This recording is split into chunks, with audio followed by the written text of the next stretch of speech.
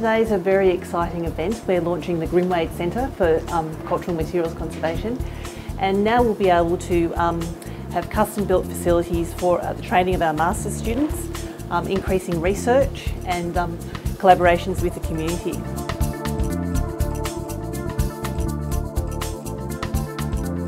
Here at the Centre we receive works of art for student treatments, but also we undertake treatments on a commercial basis as well. So what happens is that paintings come into the lab.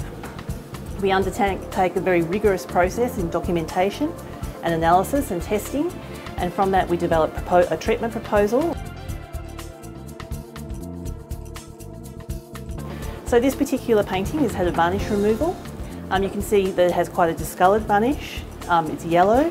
It means that the colours don't have their true colour saturation, and you can't really enjoy the portrait for what it was.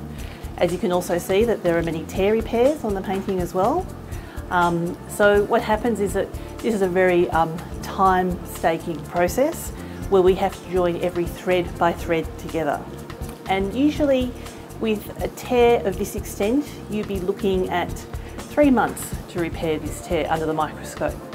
So, you know, in our training programs here at the University of Melbourne, we teach these students these very technical skills to reinstate paintings and cultural materials to their authentic state, whatever that might be. And then after that, they can be valued again as cultural materials.